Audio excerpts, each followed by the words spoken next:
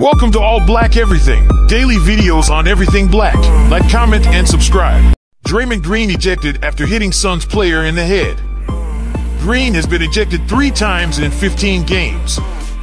Draymond Green received his 3rd ejection of the season after striking Jusuf Nurkic in the head during a defensive possession.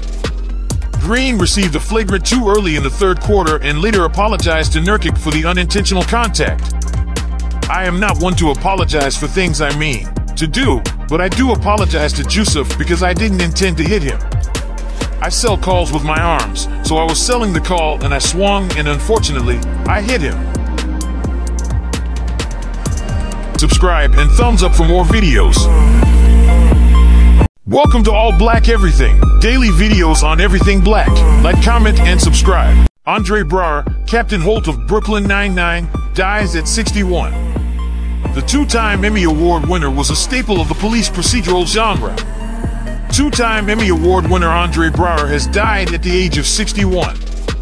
Braugher was best known for his work in police procedurals. He began his small-screen career as Detective Winston Blake in a series of Kojak specials between 1989 and 1990. However, his breakout role would be in Homicide: Life on the Streets, where he appeared in nearly 100 episodes. Despite this, contemporary audiences will likely know Braugher as Captain Raymond Holt in the police comedy Brooklyn Nine-Nine. Subscribe and thumbs up for more videos. Welcome to All Black Everything, daily videos on everything black. Like, comment, and subscribe. KSI no longer wants Jake Paul fight, points to Paul's low ticket sales. The British YouTuber said he's no longer wasting his time with Paul.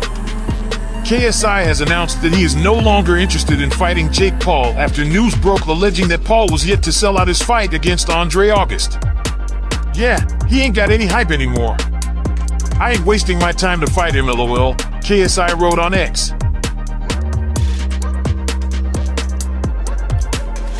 Subscribe and thumbs up for more videos.